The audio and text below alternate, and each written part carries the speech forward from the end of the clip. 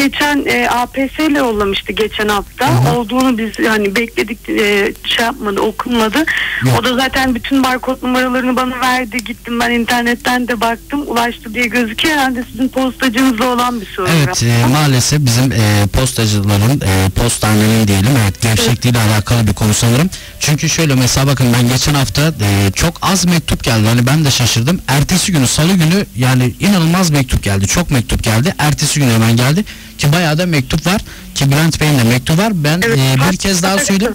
Ben gelen bütün mektupları okuyorum. Kesinlikle mektupları bitirmeden programı kapatmıyorum.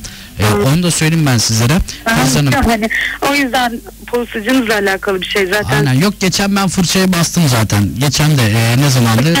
Zaten fax olarak da yollamış herhalde. O da kendisi de söyledi, bana mektup yazmış. Mektup yazmıyorum diye de bana çok kızmış. Ama inan ki aşkım, gerçekten zamanım olmuyor. Öyle söylemek istiyorum.